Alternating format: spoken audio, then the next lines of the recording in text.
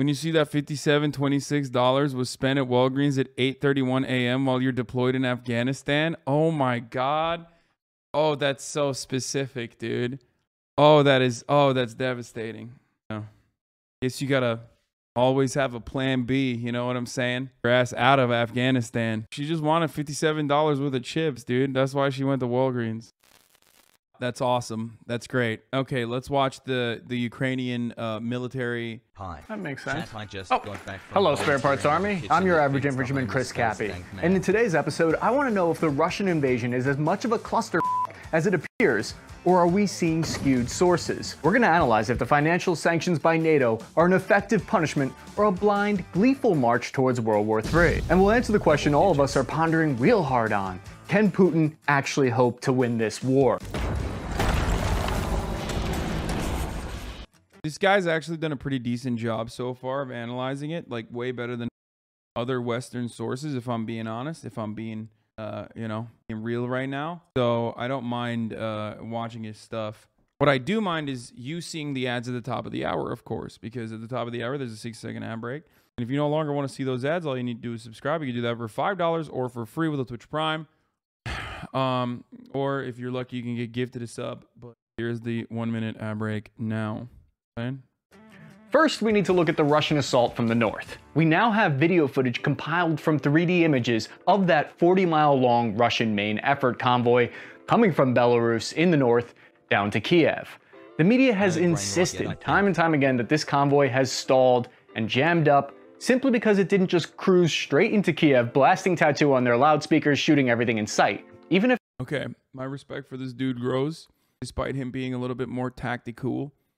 Too tactical for my liking, specifically because of the tattoo mention. Tattoo was one of the first music videos. All the things she said was one of the first music videos I ever jerked off to. Fun fact. Let's continue. If that was the case, and the convoy... Also, yes, they're not real lesbians. They were queer baiting. Actually, one of them is like literally homophobic, but don't care. Is completely deadlined, and it might very well be. It would be insane to expect them to drive straight into Kyiv after driving for 2 days straight with no rest. They aren't some kind of advanced Russian robot trucks, they're driven by people. The Russian army would first need to set up a casualty collection point and a forward operating base outside of Kyiv before even attempting an assault on the capital. But of course, the media thinks it's as simple as driving right up to Kyiv with no preparation. And to be fair, it's a reasonable assumption on their part, after seeing the Russians' failed attempt to enter the city the first time, right? And I can certainly understand saying you need to take that jerk back. I will never take it back.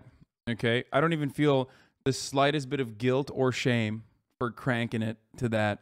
Okay? Just straight up. I will never take it back. I will never unjerk. I will never unjerk that jerk, and I will never feel shame for that. Oof. And why people think this convoy has stalled, because there are credible reports of fuel supplies running low, soldier morale decreasing, and evidence of Russian vehicles being destroyed and breaking down or abandoned.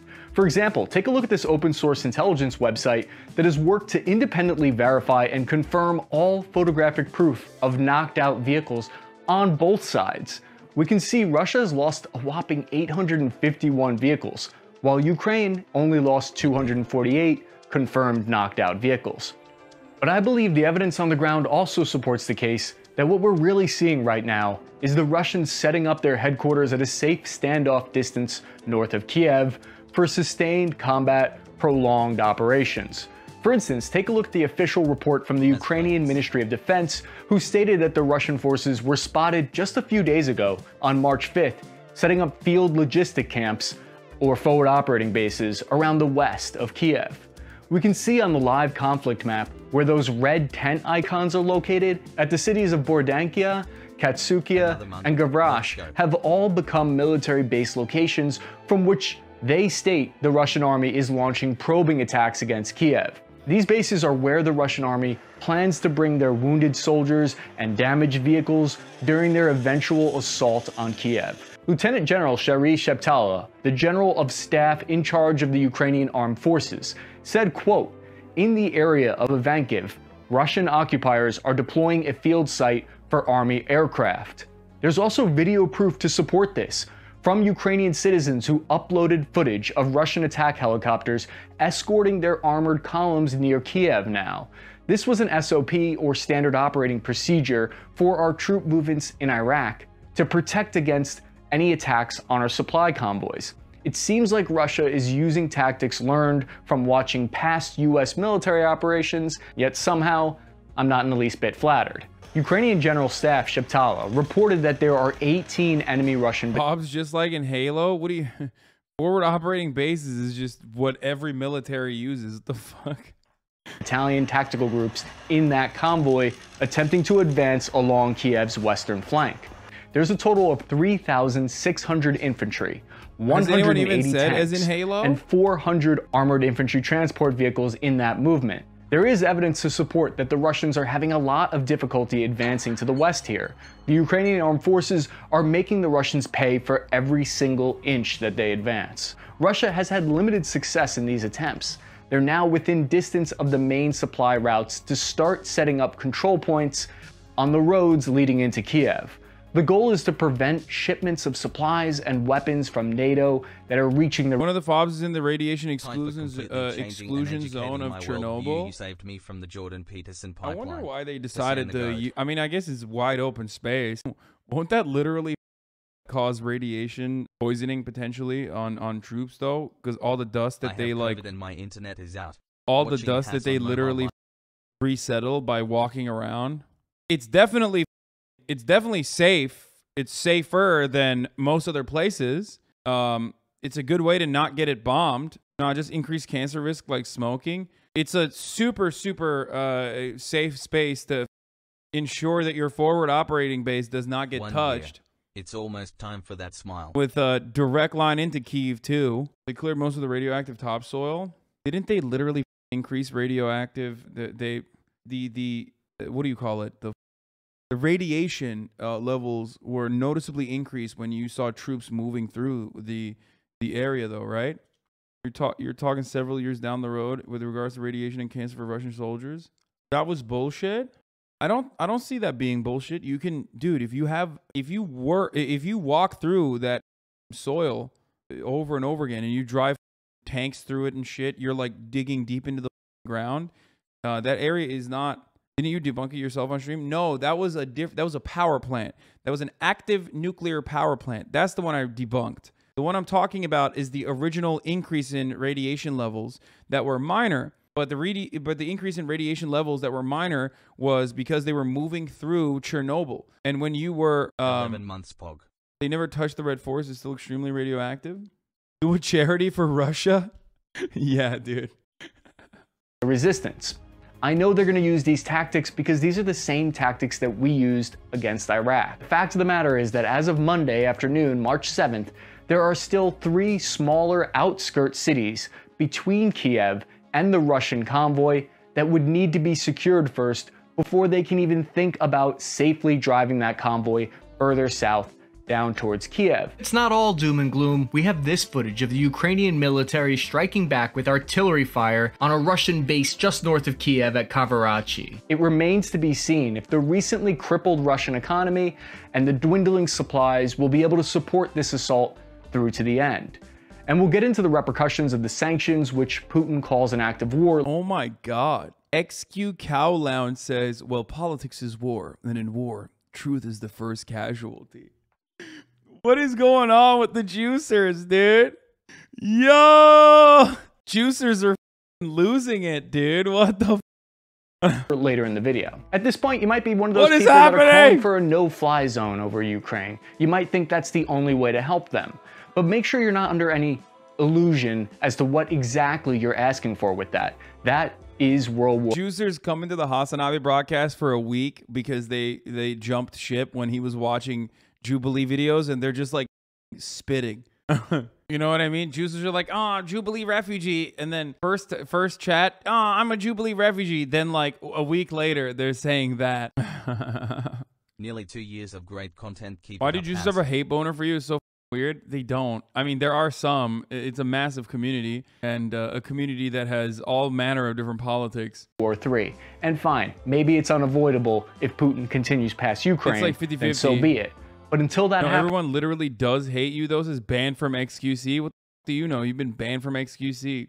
There's all kinds of little freaks in the XQC community, okay? Little shitters who yell at Felix every time as well whenever he like has a normal political perspective or has like a woke take, and they're just like, oh, why are you saying this? I hate this. Please stop. Putin hasn't crossed the red line drawn by NATO. Putin clearly has a ton of respect for our red lines. Something I, for one, have no respect for is the Russian army's lack of maintenance. There is video evidence to support the idea that the entire Russian military is facing dry rot problems on their tires, which leads to these tires deflating and the vehicles getting stuck in the mud.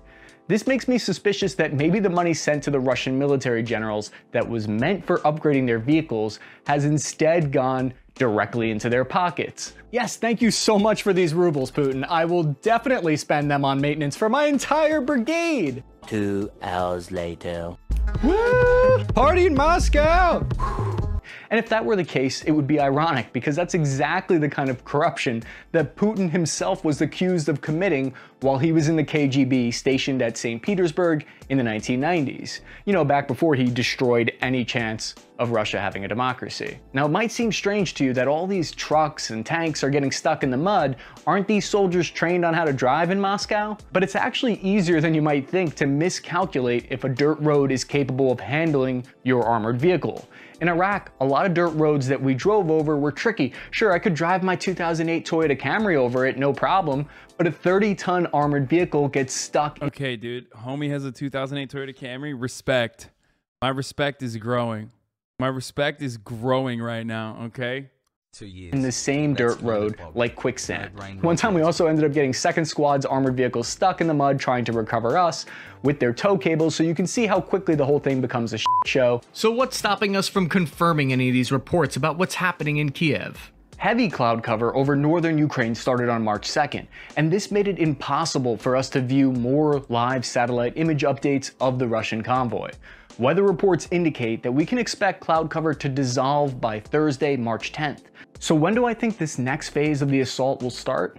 Well, if the Russian military's actions in past wars like Chechnya in 1994 and Georgia— Start talking about your ex, babe.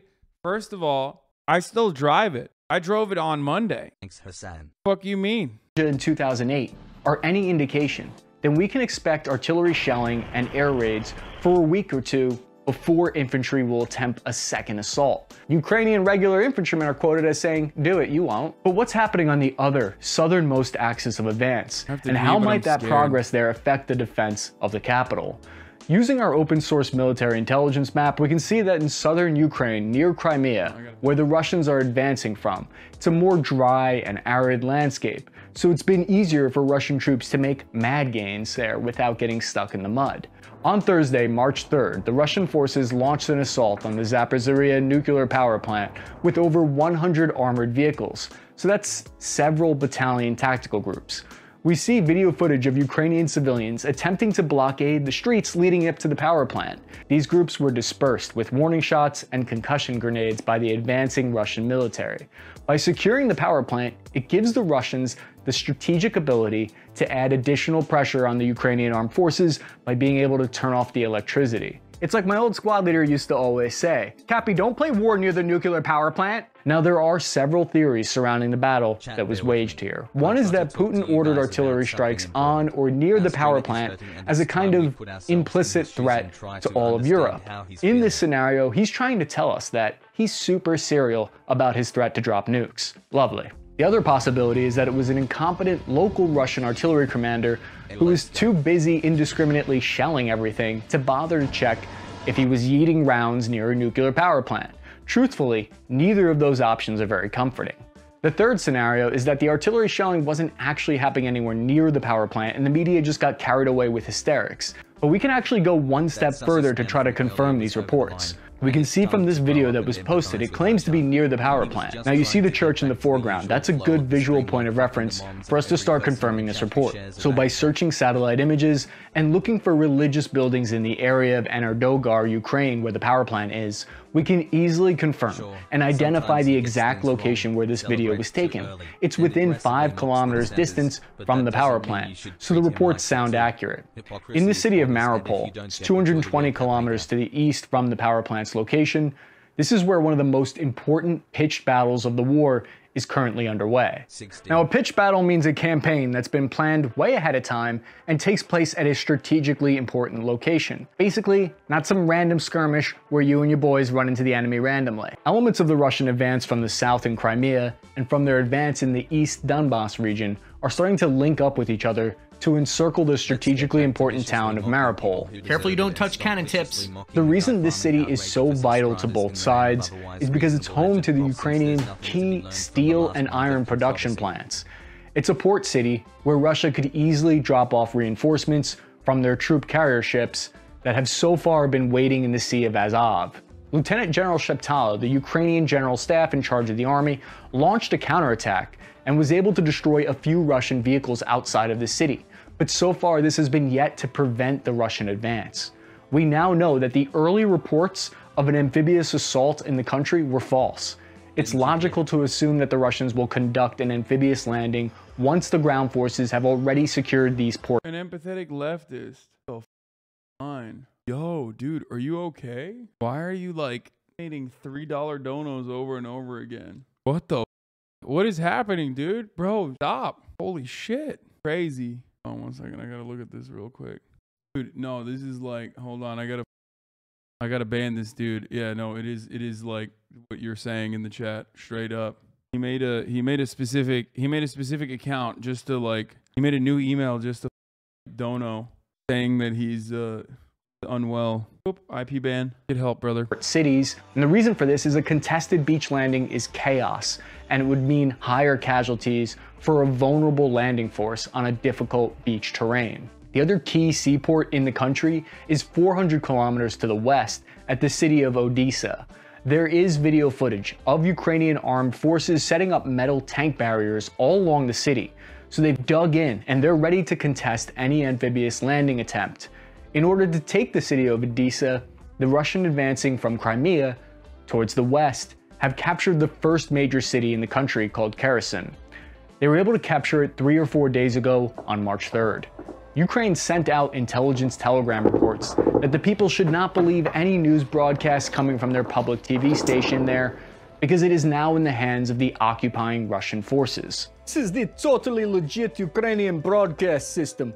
Just wanted to let everyone know, comrades, good time to lay down your arms and surrender to us. I mean, surrender to the Russian army. Some of those guys, they seem like nice guys, you know. The Russian army continued 55 kilometers north to the city of Mykolaiv, where they've been met with stronger resistance, which has stopped them and prevented them from reaching Odessa. There is video from this region of a Russian attack helicopter being shot down by a Ukrainian man pad launched just outside the city of Mykolaiv. We're gonna see the Russian military. Like I mean, I didn't know if they were going to show anything else, but no, that's fine. That's fine. That you can watch. It's just it doesn't have as long as it doesn't show like the actual casualties. But like what do people think? What do people think, like, where do people think the manpads come from? You think, like, Ukraine made manpads? Like, you think that's where it came from? Like, you think that is just, you know, NATO countries. That's where it's coming from. That's what it is. Okay, let's continue. Adapt all of their techniques for how they're doing this war. They're going to get more brutal in the face of these failures. On March 4th, there is video evidence of a Russian army static artillery platoon being destroyed there. According to the live conflict map, a Russian supply convoy was ambushed 25 kilometers north of the city, and they were destroyed by Ukraine. This was a strategy used against the United States in Iraq all of the time. Insurgents knew that supply trucks were what is called a soft target. The Russian army has clearly been increasing the tempo of air and artillery strikes. This is a red flag that should cause alarm bells for anyone who's even slightly familiar with the recent history of how Russian army approaches warfare. History often repeats itself with the same amount of originality it's found in a Hollywood sequel. In many ways, this invasion reminds me of their first— Bro, this dude literally rips on the Iraq invasion regularly. It's kind of interesting to see. Or his comparisons to Iraq. I don't think he's like a fan of what he did in Iraq. It seems like. First invasion of Chechnya in 1994. The Russian army assaulted from 3 different directions, expecting these convoys to quickly take the capital. In that war, there were also untrained conscripts who were first sent in and met more resistance than they expected at the Chechen capital of Grozny. They then bombed the city of Grozny into rubble. I believe that it looks like the Russian army learned from at least one mistake from the Chechen War. They've refrained from committing any large amount of armored convoys into invading any city just yet. Video evidence shows that the Russian army has mostly sent in light infantry in recon missions. We've seen that they've made a lot of use of those light Tiger Jeeps on these initial movements into the city. This is a new approach that we haven't seen from past Russian invasions. The Russian truck drivers are trying to improvise already. We saw photos of them ghetto rigging wooden logs nailed to the front of their vehicles as a form of medieval armor, but to be fair, you'd be surprised. Dog, what the dude, they need to learn. Maybe this is why they need the Syrians to come to Ukraine. This is the absolute worst, dude. Holy shit. The absolute worst, dude. The average Arab, okay, can whip together. The average Arab can whip together a better defense system than this in literally under 5 minutes, dude. He's wrong. That's for crossing muddy roads. What do you mean?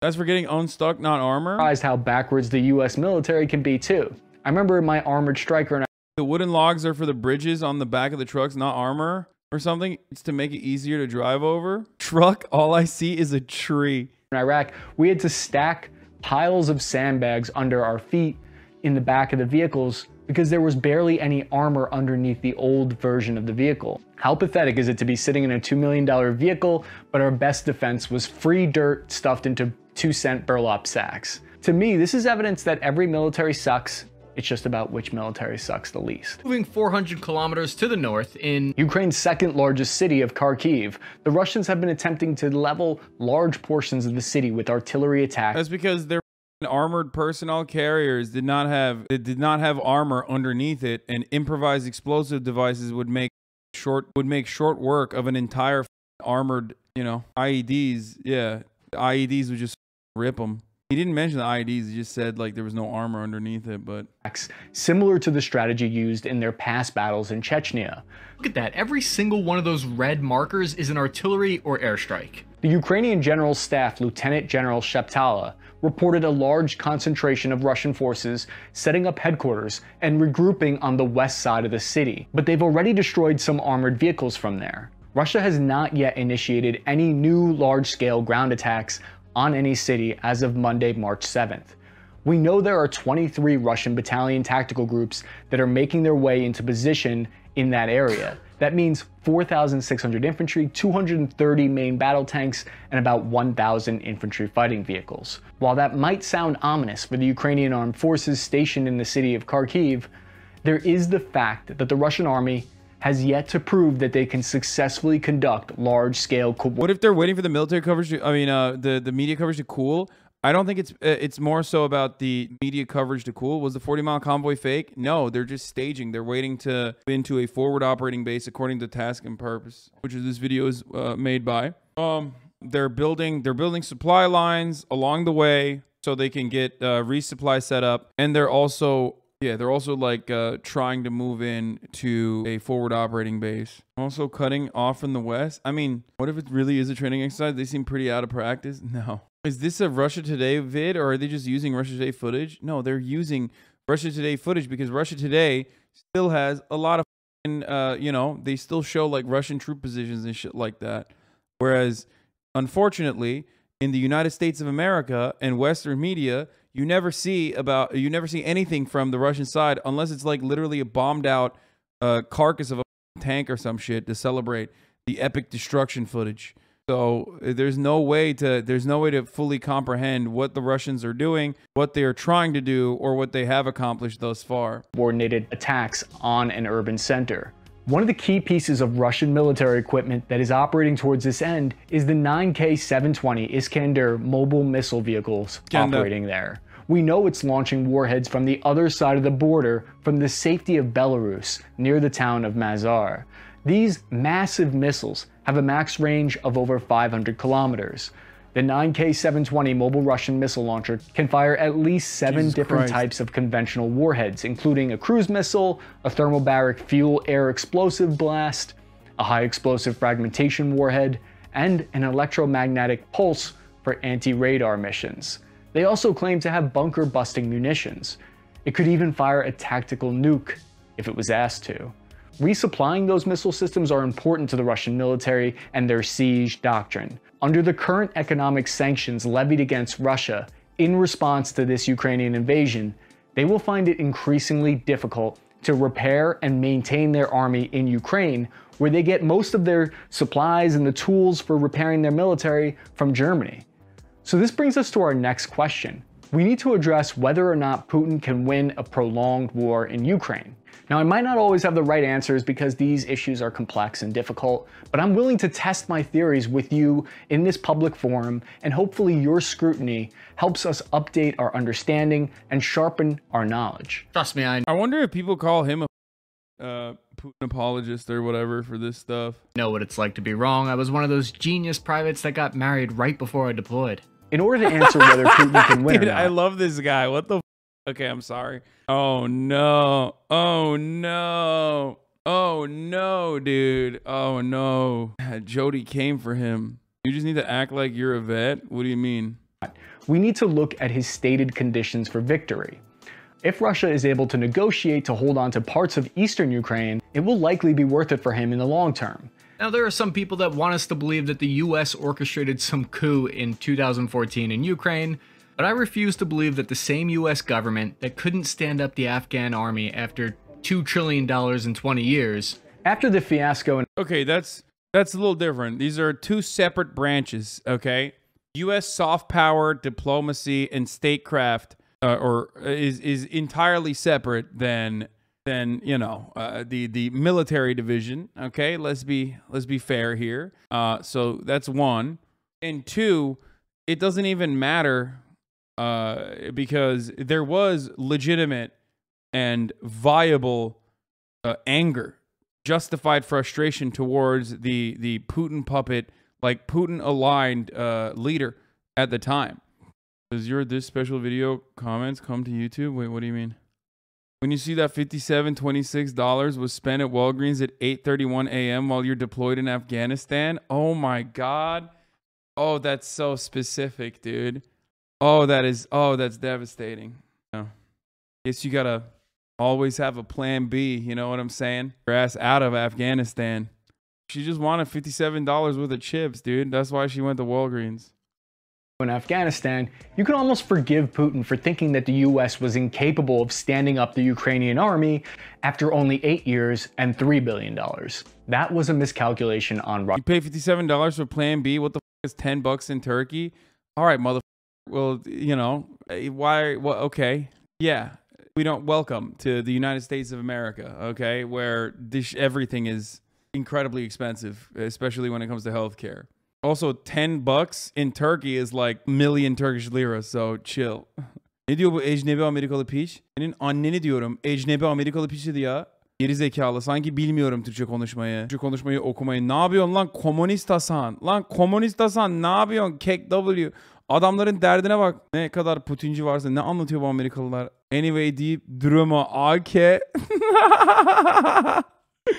Komünist.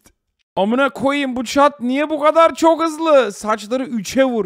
Dude, this Russia's part. The lesson here is no one can force a people to do something that they don't already really want to do on a deep level. We can't just take the agency away from millions of people in Ukraine and the average soldiers on the ground there who are clearly dead set on democracy and fighting Putin to the very last man. You can't just create that out of thin air. But the idea that the US is some kind of puppet master pulling the strings is to give us too much credit. It's nice of you to say, and it's flattering. I wish we could take credit, but the evidence just isn't there. But to be fair, Putin definitely has historical justification for being paranoid about the CIA trying to meddle in Ukraine. I believe Zelensky is the right leader in Ukraine, and there's clearly Whoa, what? Wait, did he just say that? Definitely has his... Take credit, but the evidence just isn't there.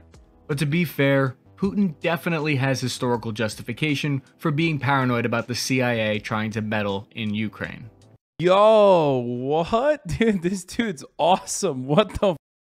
This guy completely wrong? Yeah, totally, dude. Totally. America would never do that and never has done that and never will continue to do that. That's crazy. Wow, this dude's awesome. I believe Zelensky is the right leader in Ukraine, and there's clearly a direct causal connection between his bravery and the NATO countries finding their own balls and deciding to use these unprecedented financial sanctions against Russia.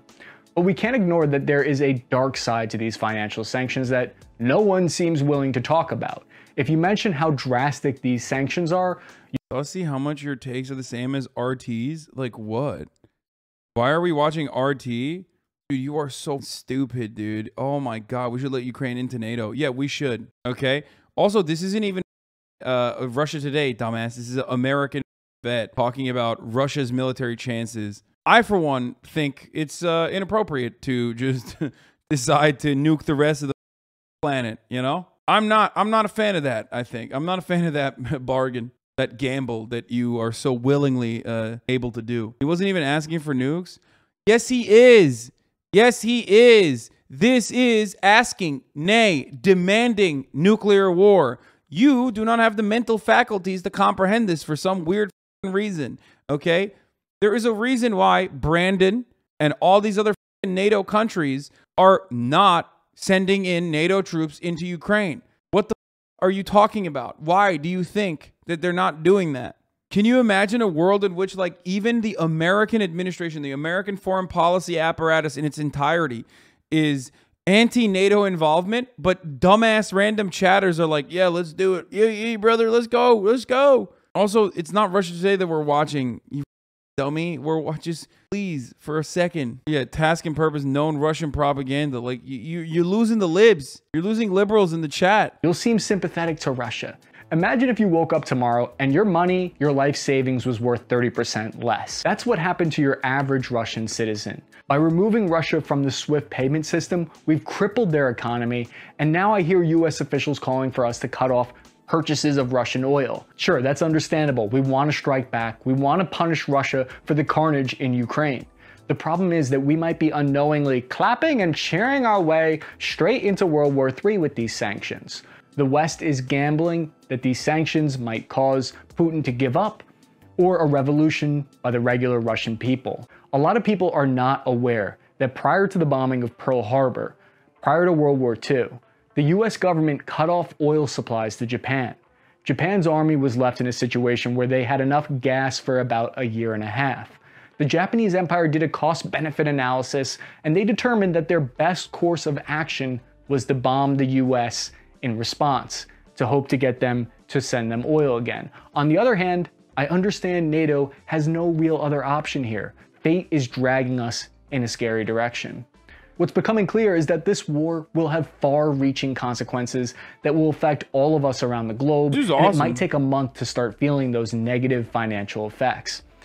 I was wrong, dude. When he said he was Army infantry, I thought he was a boot, like straight up, and I was wrong. His first video was pretty good, but then this video is just like showing that he is not, like, the most boot take usually is just like, they hate us because they ain't us, brother. They hate us because they hate our freedoms. Like, I think he's not like that at all. I mean, he definitely boots it up when he's like doing tactical, like, soy face war shit. But other than that, I mean, it's pretty good. His analysis is really good.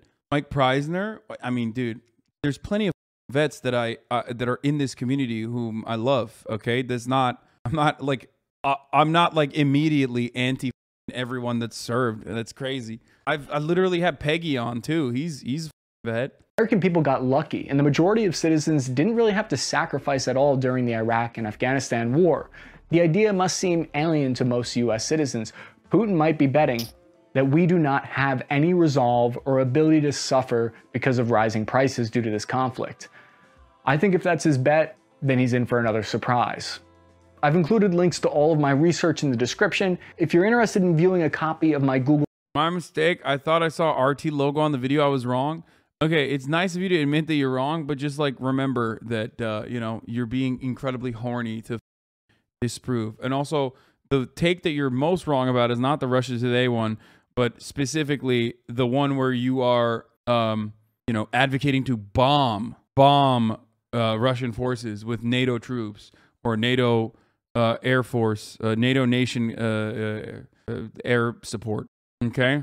The video's done. What do you mean stop stun locking? Google Doc scripts and my own open source intelligence. I like this dude. Hasan can't resist a man in uniform. Yes. Do you agree with Pentagon that we should not accept Poland's MiG-29s and then give those to Ukraine?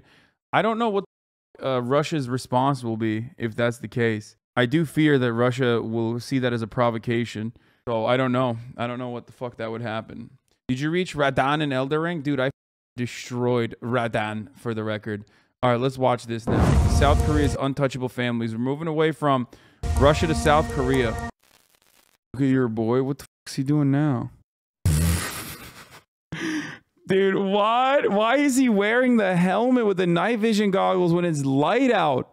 Wait, doesn't that literally destroy his eyes? What is happening? It's not on, right? Trying to find some bitches, I bet. True. Hey, if you like this video, please subscribe and hit that bell so you don't miss out on any future videos.